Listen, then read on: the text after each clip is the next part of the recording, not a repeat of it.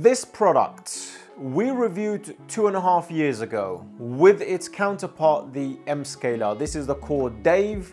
For a full in-depth analysis review of this unit as a DAC, I highly recommend checking out the video we previously did. Here we covered this unit extensively. This product is now back for the re-review. Now, unlike before, I would like to review this mobile station because it really does feel as though you can take this to a hotel with you, or you can take this to a holiday home with you, or you can take it abroad with you. It weighs 5 kilograms. That's how big it is.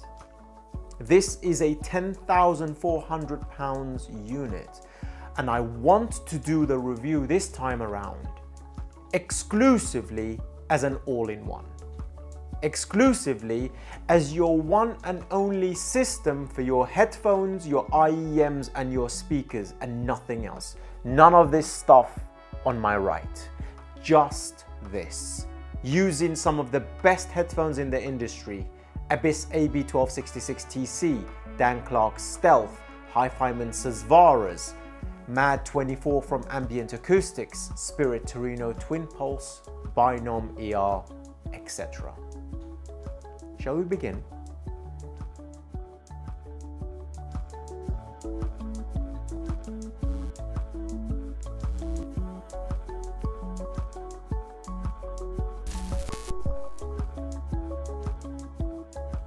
So, for those of you who are familiar with our hobby, you know what this unit is. It's notorious, it's infamous, and it's still packing a serious punch despite its tiny size. Like I mentioned, this is a 10,400 pound unit. This is not cheap. But with all that out of the way, for those of you who are new, this is an amplifier DAC pre-combo. Its job is to cover all bases for you. So let's do a quick tour of the unit, starting with the rear, because I think there are more interesting things happening back here than on the front. Pair of XLR outs and RCA outs. These can either be fixed or variable for direct line out, like we reviewed previously here, as a DAC only, or as a pre to go into a power amp or your studio monitors, etc. The XLR is obviously balanced and single-ended for the RCA. Then we have a pair of BNC. The BNC is usually for the digital inputs, and then we have USB, another pair of BNC. This is for its upsampling capability. Then we have AES. This is another digital input, obviously. And we have these 4 BNC connections, like the TT2. They're still not being used. It's for a future product, and I've got a feeling this is what's going to be used for the Coral M Scaler upgrade coming soon. Just a hunch. And on the surface area of the unit on the right hand side, we have 4 buttons in a cross formation with a rotating volume pot. This is a digital volume pot, not analog, be aware of that. Doubling up as mute and selection. Pressing up on the arrows obviously gets you into the menus where you can choose between 4 screens, crossfeed and polarity, etc. And going right and left, usually you can go between the inputs. Holding the left and right together will get you into and out of fixed line mode or pre. Then we have this huge round hobbit hole screen with a square screen in the middle. This is, some people like this, some people don't like this. I find it interesting. It's definitely interesting. So we have these beautiful curved sides. This thing is beautifully constructed. I mean, it's a Chord product. You probably could kill a whale with it. Don't kill whales. We like those over here. Then we have the jack headphone out. This is single-ended. Rob Watts over at Chord predominantly uses single-ended through and through their entire system. So you're not going to get any detriment for sound quality, by the way. This outputs 1.4 watts into 32 ohms, and I think it's about 150 megawatts into 300 ohms. The impedance of this is 0.55, full specification scrolling down the list. That is the unit. Very small, very compact, and with 164,000 taps on the go for timing, alignment, incisiveness, and well, we're going to talk about that in the sound section. With that, let's move on. Many of you would have stumbled upon this review for the very first time, so you would have missed the full in-depth review of the Dave and M scaler we reviewed a couple of years ago. Review here. Predominantly, we concentrated on the DAC aspects and the upsampling aspects of the DAC, not as a whole, all-in-one unit as is intended to be. Basically, a DAC, a pre, and a headphone amplifier. For somebody who really wants a tiny setup without any clutter, how does the Dave in 2023 perform? Also, which headphones does it drive extremely well and what other headphones does it struggle with? In that same manner, are there IEMs it can't drive? Are there planar headphones it has difficulty struggling? How about dynamic headphones?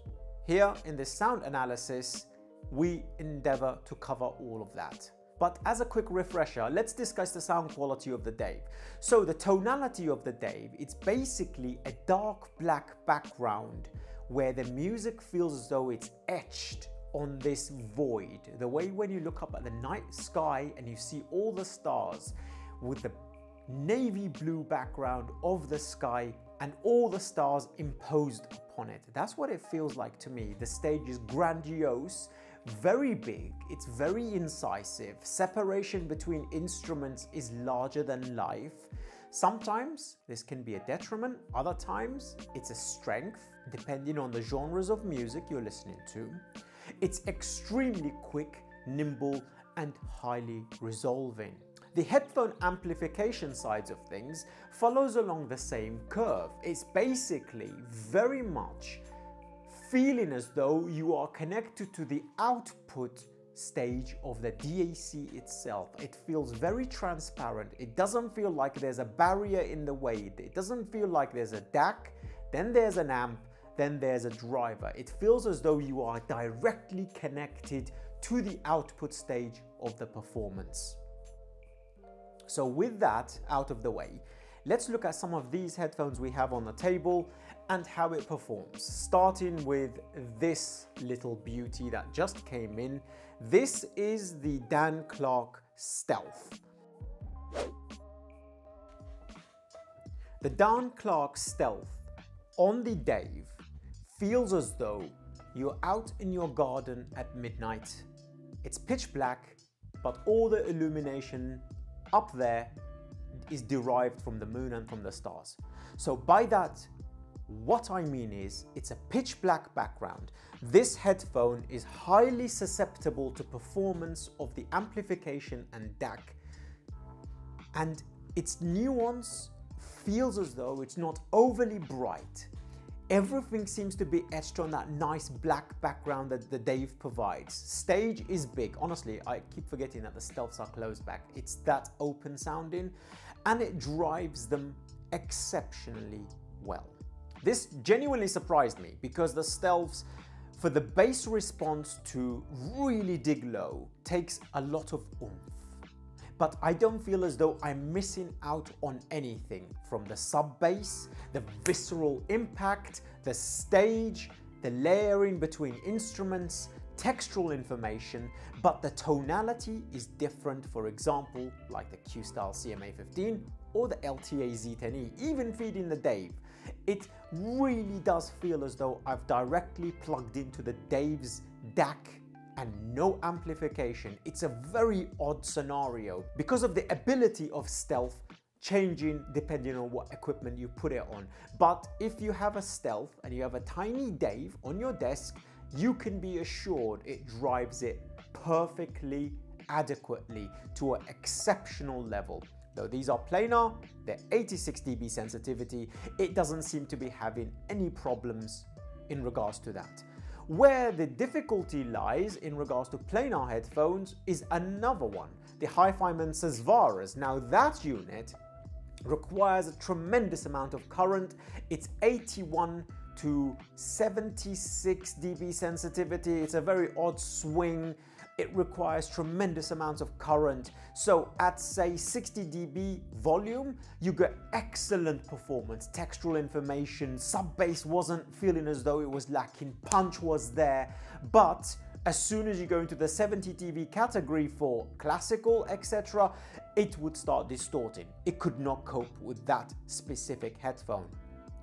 The next one is this.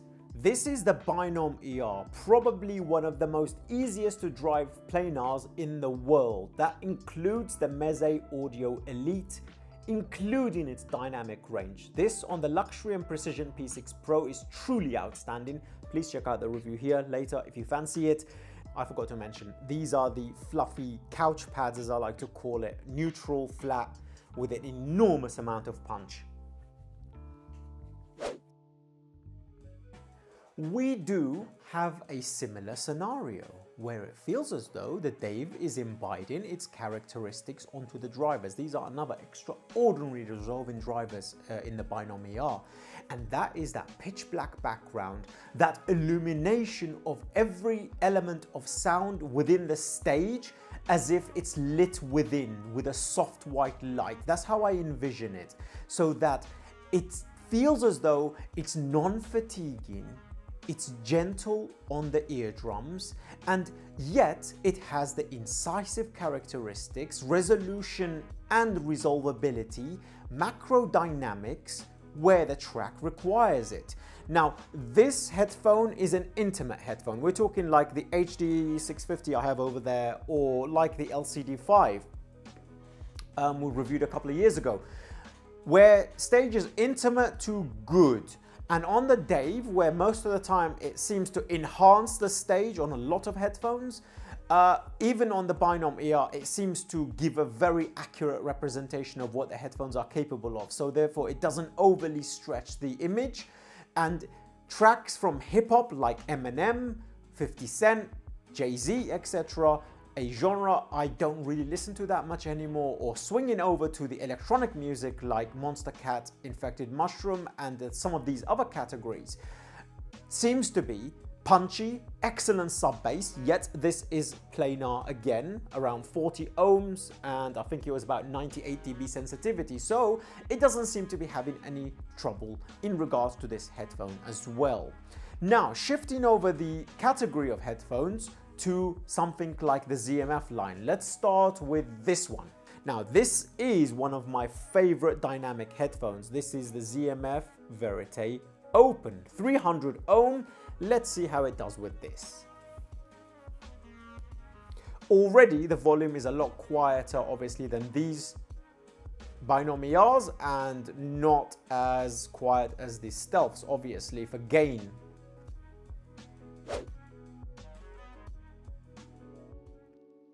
Let's discuss the Verite Open, a very, very different sounding headphone to these two, where they're more reference, neutral, dark for the Binom ER, akin to the Atrium and the LCD5, though that does lead into the mid-range a lot more. And the Stealths are just a piece of magic. They basically show what the instrument's doing. They're very, very neutral, very reference.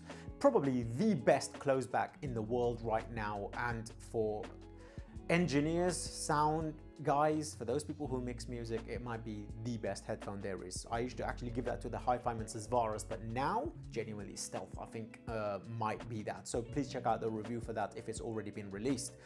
For the Verite Open, it's definitely more of a warmer sound. Those headphones, especially with the BE2 pads, tend to be a little bit warm. And also, not only that, it's a bit more brighter. It's a bit less of that, okay, it's a twilight environment where I'm listening to the track. No, it's more of a sunset, the orange kind of sunset sort of soundscape, where you can see your surroundings very, very clearly. Everything's illuminated via the sun, but everything's very soft. It's very punchy. You've got plenty of gain for that dynamic headphone, though it's 300 ohms, absolutely no problem. Akin to the ZMF Atriums, It's probably one of the best experiences on solid state I've had for some of the ZMF line of headphones. It's truly fantastic in an all-in-one. It's special, it's very punchy, sub-bass will dig low, it will pull out all the detail that the drivers are capable of. This polynaphthalate and beryllium driver is extraordinarily quick, like the twin pulse from Spirit Torino that we reviewed, I think it was yesterday. It's got the snap for EDM music, it's got the punch for metal with that very meaty electric guitar cabs coming through very, very nicely. That track we just listened to, I'll put all of these tracks in the description down below because it's very difficult to keep stirring over there and switching over the screensavers from to get hold of the track of the names with the screen reader. So I'll put it in the description. Was very much intimate sounding. So the overlarge sounding of Dave did collapse the stage and come in close, but rather holographic. Singer was right there in front of me as if he was performing to me privately. Drums were behind him. Every instrument was very, very well presented. So we have gone from planar to dynamic headphones, to the line of ZMF headphones, absolutely no problem. I've tried it with even the HD650, that review will be coming just for nostalgia's sake on very high-end equipment, and it seems to be doing a fantastic job. So for a majority of headphones, as you can see, the Dave does perform very, very well. IEMs, right across the board. Ambient Acoustics MAD 24, Cadenza 12 from Lit Shaw, Twin Pulse from Spirit Torino, Avant from Sounds, QDC Tiger, Unique Melody Mess Mark II. Every IEM I have thrown on the Dave, it's been a desktop experience. Some of them taking the IEM into the headphone territory of performance. It's been exceptional. There are only a handful of headphones I don't think the amplification of Dave drives very well, and that is the Hifiman Susvaras and maybe the Valkyria. Unfortunately, that wasn't in right now, so I couldn't check it for you guys, but I will put it in the description down below. I will see my friend Most very, very shortly, and we'll put it on the Dave and have a listen to it and see where that performs. Those ridiculous drivers of the Valkyria sometimes does take a lot of oomph to drive properly. Let's move over to using the Dave as an all-in-one onto a desktop speaker system setup scenario.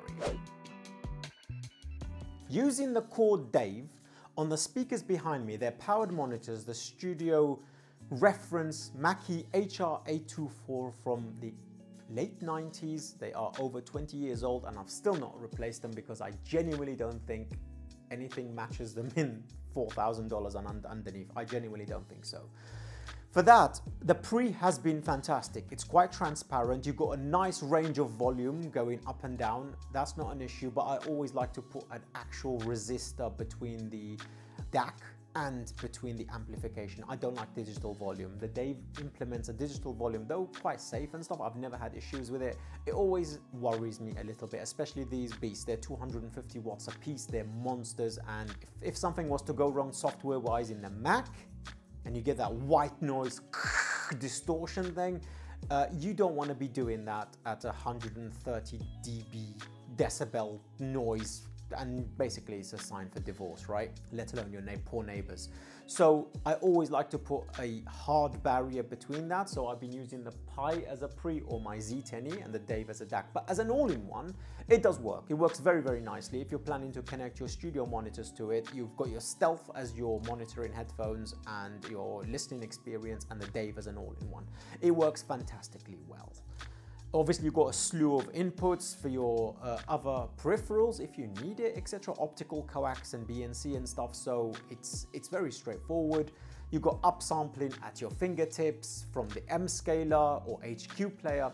It's a tiny all-in-one unit, and even in 2023, this unit's almost 7 years old now, I think, and it still doesn't have something to rival it. The Low 2 desktop setup, I've been waiting for that to come in, and I'll do a side-by-side comparison for you guys, but until that comes in, right now, the Dave, even as an all-in-one, is still king. What are some of its caveats? Well, one of the caveats is very expensive. This is a £10,400 unit. That is some serious money. That's decent used car territory money. You can buy a nice Mercedes with that. So if you are thinking about price and the Dave, it's obviously something that is not for you, right? Fighting in your means, but as an all-in-one, I still think it's world class. It's truly fantastic. Build quality, just like all Chord products, is exceptional. So that's the only caveat, I think, for this as an all-in-one, as a tiny unit, as amplification, pre and DAC, it's fantastic. And look how much room it takes up. It's like 14 inches and that's it. And you don't need a slew of other stuff, unless you're a reviewer. I think it will drive most of your headphones very, very well. The outliers being the Susvaras, and I think the AB1266TC does better, much better than the Susvaras, but still, it's another very hard to drive headphone. I'm surprised the Stealth is utterly exceptional on it. That was one thing that really shocked me, because I think I thought it would have really just failed, and it didn't. It's exceptional on it. So conclusion, Chord Dave as an all-in-one, should you buy it? I think it should be worthy of your consideration, especially those of you who are into the tiny but mighty series and you want the smallest equipment, just like this Gila Pi. Oh my goodness, this thing's palm-sized. Wait for the review for that. It's gonna be very interesting. It can drive TOR66TC perfectly well. And if that's not an indicator, I don't know what is. Bearing that in mind, the Dave makes a fantastic all-in-one system. A tiny all-in-one system that you can take on the go to hotels and things, and amplification, DAC, pre, power supplies, all inside the same unit.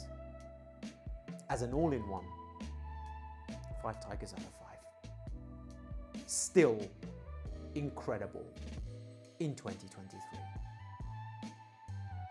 With that, we will have to love you and leave you until the next review.